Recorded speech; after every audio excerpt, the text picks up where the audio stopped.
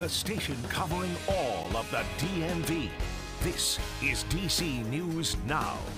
Good Tuesday afternoon, everyone. It is about as gray and misty as it can get out there today. The question is, does this cloud cover, does some of this light rainfall let up at all the rest of the afternoon? We'll have your forecast in just a bit. Today on the news at noon, new video released into the person throwing a Molotov cocktail at the Cuban embassy. What the new video is showing. And latest screenwriters deal could ring in new content on your favorite streaming services. We're stretching your dollar with options bringing you the most bang for your buck. And good afternoon, and thank you for joining us for the news at noon. I'm Mark Hall. Let's take a live look outside in the district on this rather rainy Tuesday. That is the Washington Monument. Of course, it is raining out. It is foggy out. It is cloudy out. Meteorologist Damon Matson joins us now. Latest check in the forecast. Damon, do you have anything else to add? All the words to describe it. You got it, my friend. Yeah, it is just gray out there. Hardly able to see the Washington Monument in the distance because of that light rain and mist, even some fog that just hangs around here today, folks. It's not the nicest day outside, and it's just as gray in places like Hagerstown. Let's check out the live camera. Not as much of that light rain or mist. You're finding that more to the east, toward DC. I-95 is where that light drizzle continues to fall, but nonetheless, a very gray, cloudy sky even out across some of our western counties here, with all of this cloud cover sticking with us throughout the entire day today. And it's all set up because we continue to have a disturbance off of the Atlantic coastline, a low pressure center, and a northeasterly wind that's just driving in all of this very damp air across the region. And that is what's locking in the cloud cover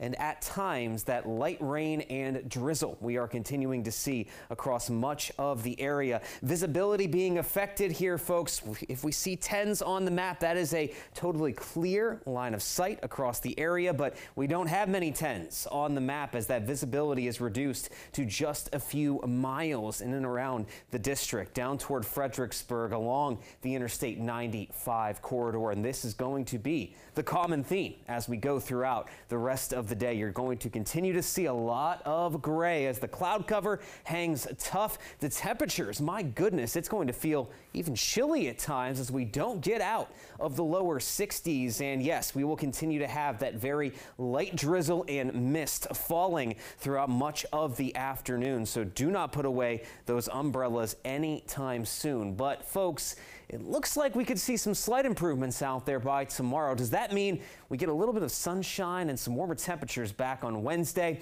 We'll have a full look at your forecast coming up in just a bit. All right, Damon, thank you. Well, we've got new video into our newsroom showing the moments leading up to someone throwing a Molotov cocktail into the Cuban embassy.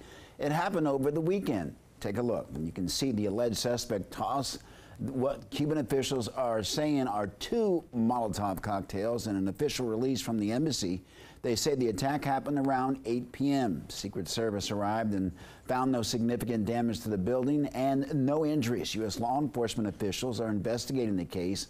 On the social media site X, formerly known as Twitter, Cuban Foreign Minister Bruno Rodriguez called the incident a terrorist attack, though that is still not confirmed. In Maryland, Montgomery County Fire and Rescue responded to a teen being struck on East Village Avenue and Heritage Farm Drive around 6:45 this morning. Details are still limited, but we do know that they were transported with non-life-threatening injuries. The driver of the vehicle remained on scene. Happening today, the Prince George's County Council reconsidering its decision prohibiting council members to vote virtually. Councilmember Crystal Oriata says that she hopes that she will be able to vote virtually during her maternity leave. She says that she's pushing for change for herself and anyone that comes after her. Either you stand for and with women, you stand for maternal health, or you don't. Council members are set to vote on that resolution later today. Former Loudoun County Superintendent Scott Ziegler is back in court for day 2 of his trial. Ziegler has pleaded not guilty on 2 of 3 charges against him involving conflict of interest and retaliating against an employee in connection to his alleged mishandling sexual assault cases. Well, this comes after his defense tried to get all charges dismissed last week, but that motion was denied. Ziegler was originally indicted for false publication, penalizing an employee for a court appearance, and conflict of interest. Ziegler will face another trial set for February, and we'll sure to bring you the results of today's trial on DC News Now at 4. And a Leesburg man accused of injuring another man at the Dulles Town Center is also back in court today. If you recall, Alan Colley was arrested back in April after police say he opened fire at the center, shooting YouTuber Tanner Cook in the stomach while he was filming a prank video.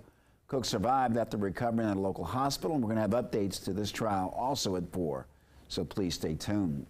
And a new this afternoon, we have learned the name of the teenager shot and killed yesterday in Southeast. His name is Jamal Jones.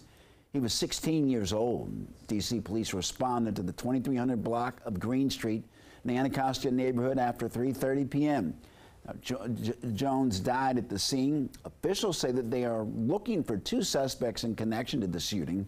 Now people living nearby say gun violence is destroying their neighborhood.